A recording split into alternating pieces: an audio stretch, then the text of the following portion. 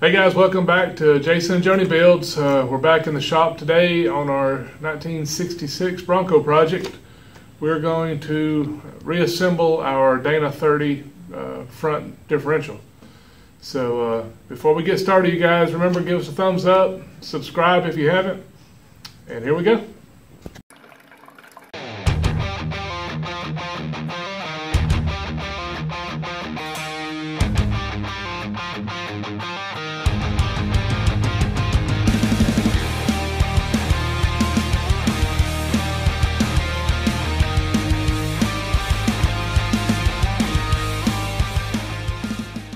Okay guys, so as you noticed, I didn't put out a video last week. We were in the shop, we made a video, I was getting towards the end, and come to find out the gears, I was going to try to reuse the original gears, and they weren't good.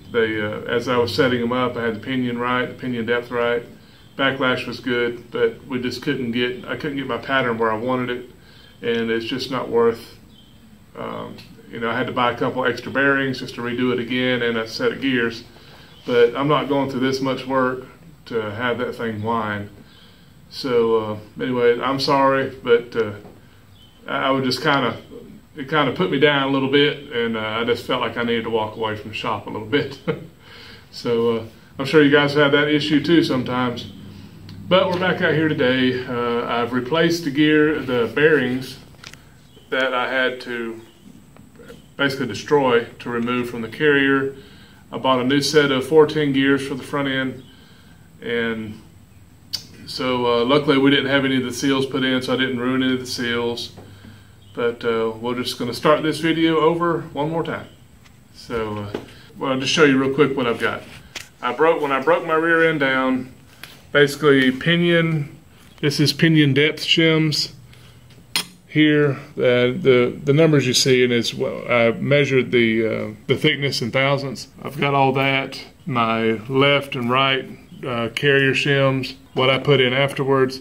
This is a set of setup bearings that you're going to have if you're going to do this job. You're going to have to buy you an extra set of bearings, and then if you have a Dremel or a post sander. But what you need to do is just sort of keep honing this out until these bearings will slip onto your carrier. You're going to have these set up. That way you can get your shims right and set your backlash. Without these, you push these on and you don't get it right, you have to destroy your bearings to get them off. So go ahead and spend the money, have your extra set of bearings. Inside and outside seals, pinion seal, caps, and then it comes with the setup grease, Loctite for the ring bolts. So basically we have everything we need.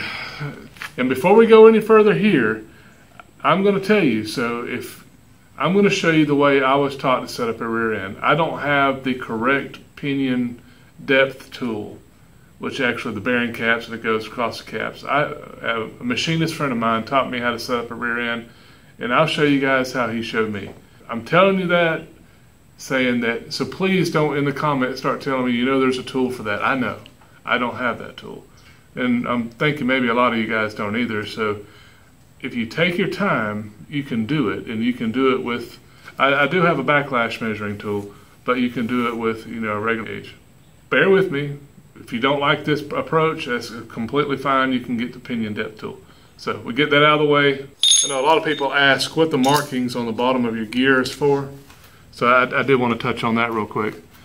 This pinion has got a 74 at the top, and then 2.267 inscribed below it. The top number, the 74, is for the gear set. So this pinion goes with only one ring gear, and the ring gear has got the same 74 scribed on it. Because if you ever buy a used set of gears, which I don't recommend, but if you do, you need to make sure that they are matched. All right, 74. That's what we're looking for, guys. Sorry, that was a little hard to find.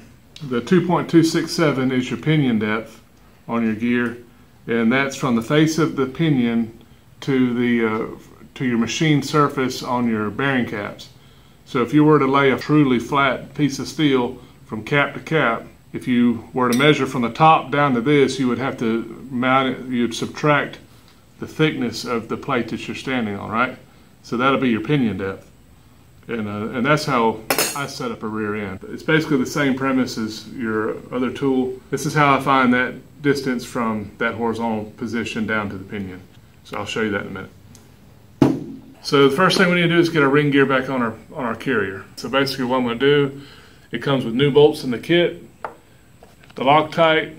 I'm going to put the ring on, and then I'm going to torque it to 60 foot-pounds. So I'm just going to, you want to do a cross torque pattern. So you start at 12 to 6, 1, 7, and just keep going around your carrier until you get your bolts torqued.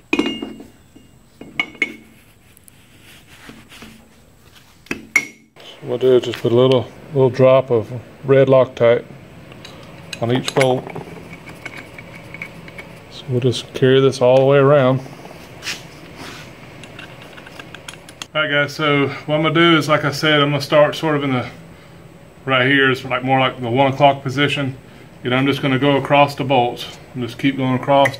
And I'm going to torque it twice, so basically I'm going to take them to 50 the first time, and then I'll take it to 60 the second.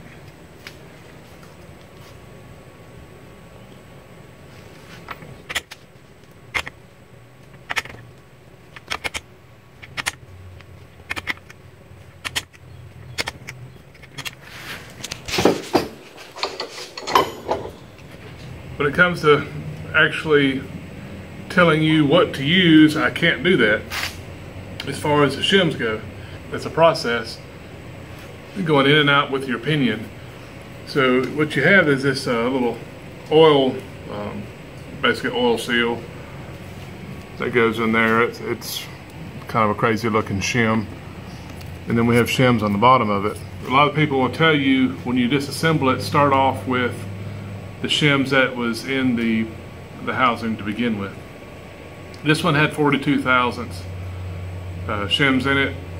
I've already went back together with mine, and I've had to drop it to 37 to get the proper pinion depth. Taking your pinion in and out isn't as bad as it would be on the carrier. I can knock this bearing out pretty easy. It does have to get pressed on with your pinion yoke. But when you knock it back out, I'll just start the nut back on it and gently just tap it back out. So when you have to do that 5, 6, 10 times, don't sweat it. Just, if you rush it and just say, oh, that's good enough, you're going to regret it. So let's go ahead and get our pinion in, and we'll check our pinion depth. I've already got my shims there. I've already got my bearing pressed on. You guys have watched me press bearings on before. And then it comes with a new shield. So just make sure you put your shield on, slide your bearing on, press it in, make sure it's good and tight. And then we have our race and our shims here. Okay, another thing about Dana 30, I'm sorry guys, this is kind of jumpy. There's just a lot to explain. They don't have crush sleeves in these Dana 30 and the Bronco. So you have to shim it to get your preload, your bearing preload on your pinion.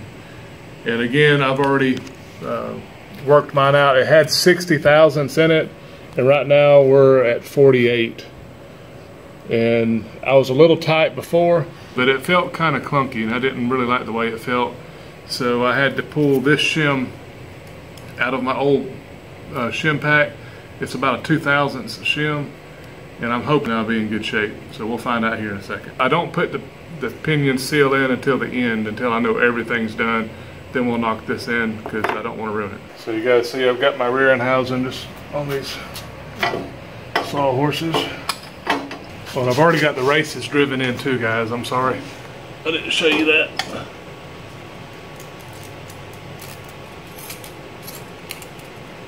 Your shim's in, your bearing. It has a seal also. I mean, just that, forget exactly what the technical term is for that washer, but I believe it's some type of oil guard or oil seal. And your nut and a washer, then your nut.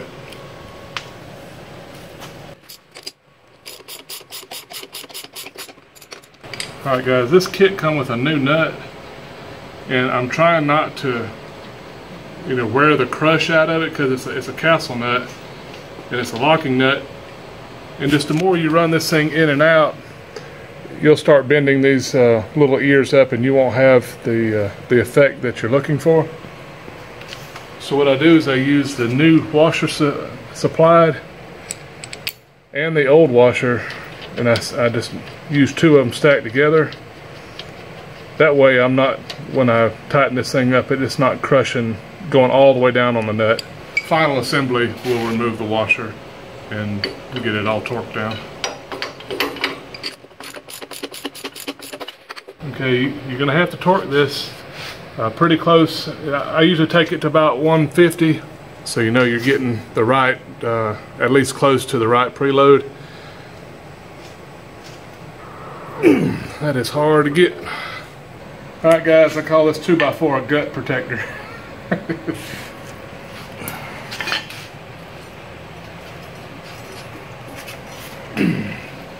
All right, so now we'll check the rotation, what kind of preload we have on our bearing. This is just an inch-pound torque wrench, a Mac tool. And what we want to measure is how much it takes to rotate.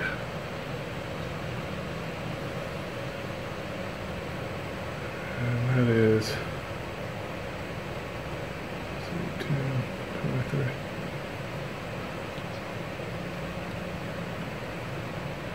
14 inch-pounds. I like the way this feels. It's got feedback, but it's not like, I don't feel like the bearings like trying to bind. You know, it feels good. Okay, guys, we talked about pinion depth earlier.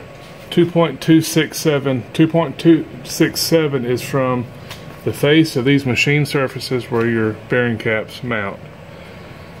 And what I have here is this has been machined. I don't know if you can tell the back of it. This right here is perfectly straight, and this is good. So what I do is I bolt that to the top. You can see where I mic'd it. You know, this is how thick the material is. This is the upside.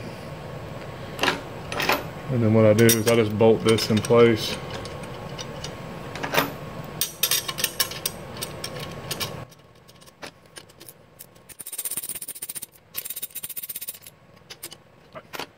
So what I do from here, guys, is I take my caliper, I make sure I'm zeroed out, then I'll just run it down with my thumb until I contact the top of the gear. Well, you say, well, what if your tool is sideways or whatever? So, well, what you have to do is, since it's wide, you can tell that you're sitting flat, like towards the bolts. But in and out, so you can sort of watch the dial, Johnny. So, guys, if you'll watch, when I take the caliper, I'll go push it back a little bit and you watch it climb. I pull it to me and it climbs again. What we have to do is find that bottom spot.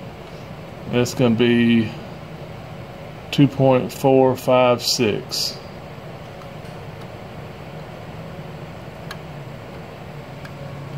All right.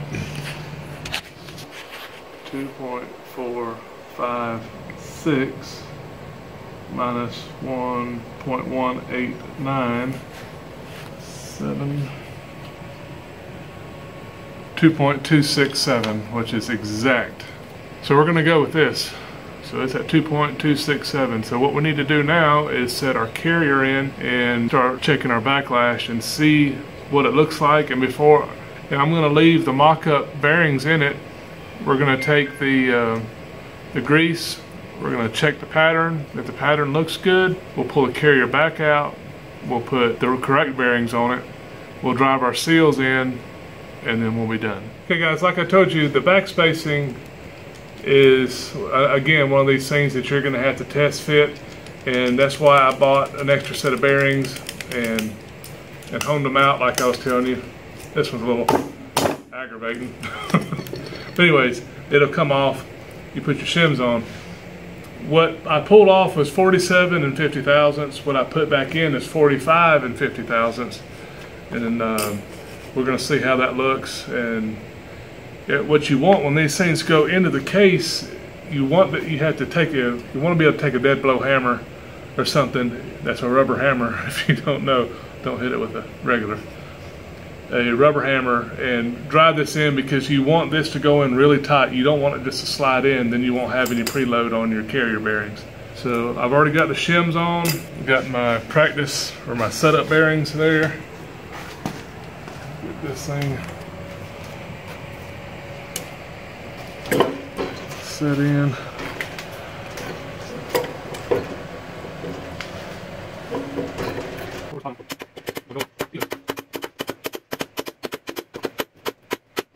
And that's about how you want it. You want it to be tight, guys. You know, that feels really good. And then I have my caps.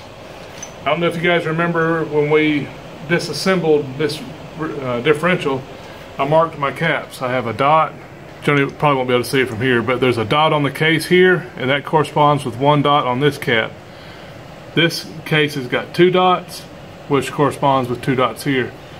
And I marked them on the side that they're at too, so I know that that one goes there and that one's there, because these need to go back in just how they come out, because they're machined only one way. You put them in wrong, you'll bind everything up. Alright guys, I'm going to torque my cap bolts to 50. Let's check our backlash before we try to check our pattern and see if we're even close. This is when you're going to really need a dial indicator. And this one's got the magnetic base. Okay guys, we have 9 thousandths. I'm going to let Joni show you here. Backlash. According to our dial indicator. So what I did is I went to Motive Gear. That's where I got the gears from. They recommend 7 to 9 thousandths backlash. We have 9 thousandths. And then here they had the carrier cap bolts. They say torque them to 60 to 65.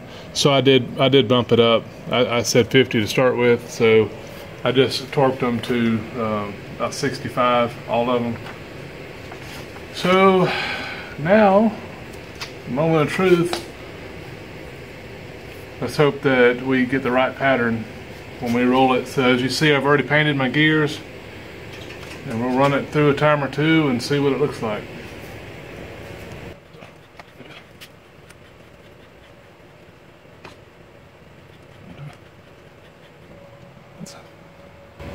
Seems to be just a little high on the gear. It's not too bad. They say you actually want your contact pattern to be just a little bit towards the toe, not quite centered. Turn this the other direction now and see what they look like on the coast side of the gears. Oh, that's so much better. So you guys can see my coast side, which is the back side, we're in the center again. What I had before was I had a deep toe. There's a mark on the deep toe, and then it was more centered on the drive side, so the gears would have probably made some noise. So that's actually pretty good. Let's consult our book here.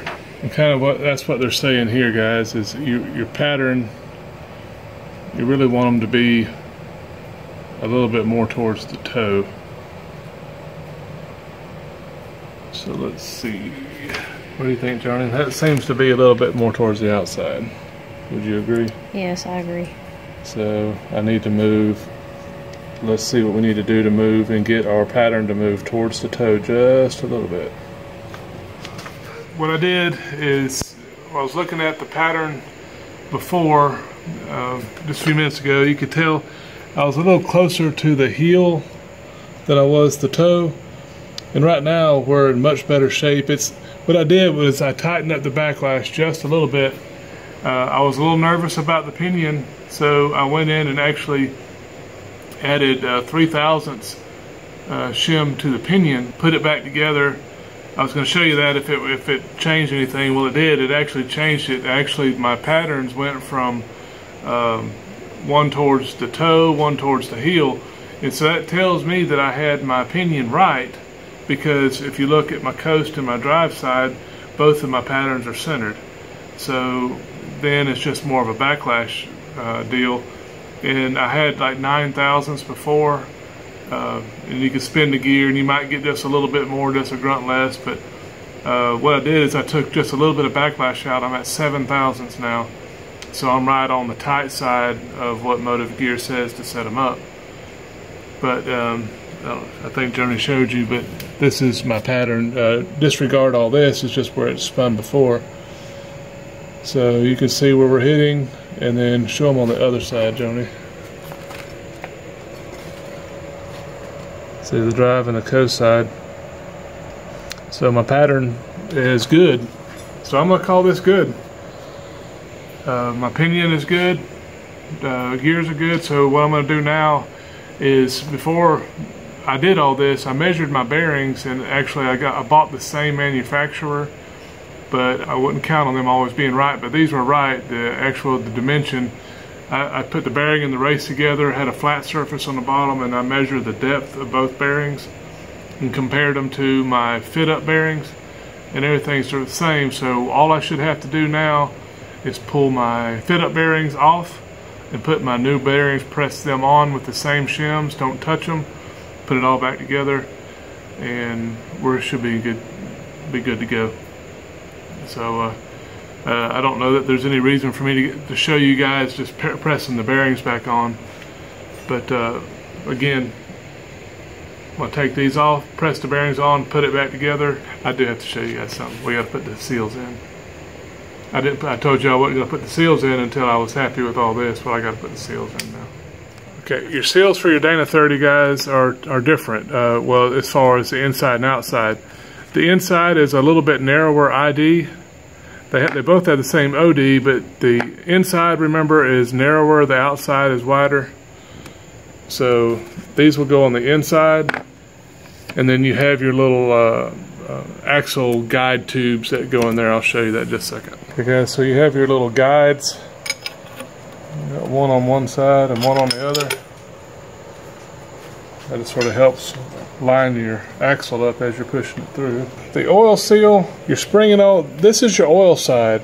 So usually you put in a seal, this is what you see. But since we're working from the inside, this will actually be the correct orientation of the seal. So we gotta get that, and easy. Try to set that thing in there without tearing it up.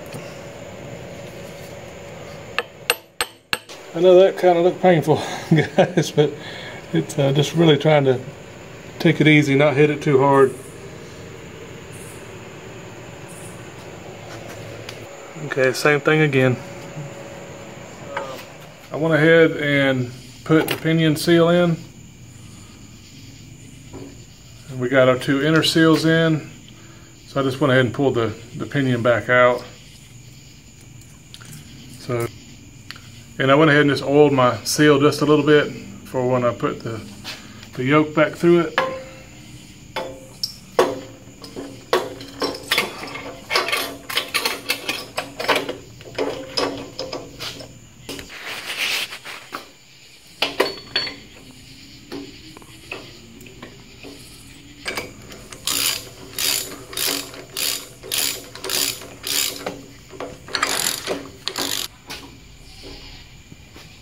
Okay guys, so I went ahead and pulled my pinion back down.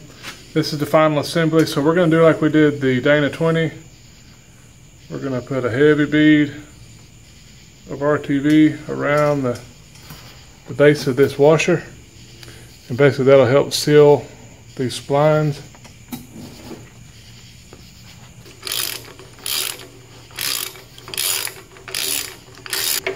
You guys laugh, but you do what you got to do.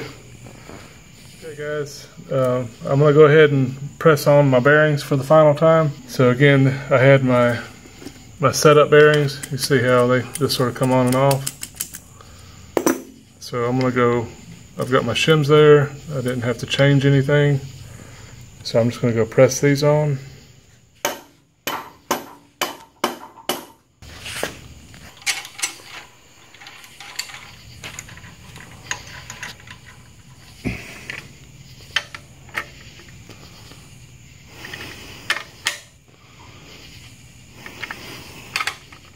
Guys, I just want to check this one last time since I got the final gears pressed on. Everything's torqued. Seals are in. Now I want to check my backlash.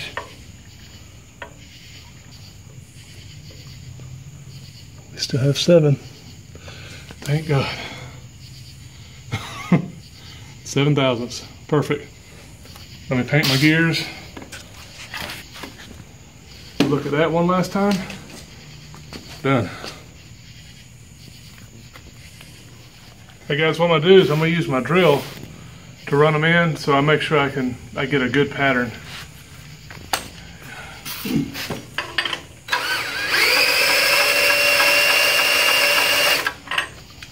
Now reverse direction.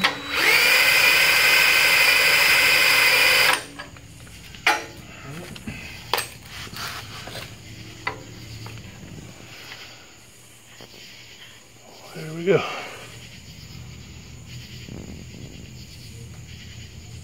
Let's see the other side.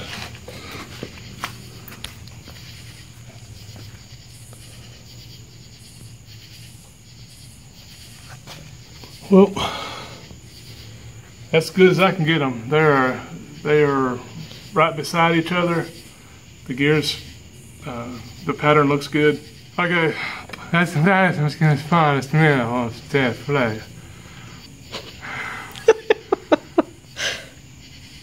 I'm tired. The pattern looks good, front and back. The coast side and the drive side, they're in the center. Backlash is at 7 thousandths. Everything's torqued. I'm done. So guys, you can do this. And I set it up right the first time. I second guessed myself. I checked it and I added a shim. It didn't need it. It threw my coast and drive side actually. They say when they start walking away from each other, that means that your pinion's wrong. My pinions, they're both in the center. Both my drive and coast side are in the center.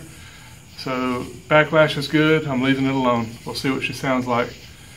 Sorry about the long video. I hope this helps you guys. You can set it up. Maybe I've made the mistakes for you and you don't have to make them. So remember, if you got old gears, do yourself a favor, buy new gears.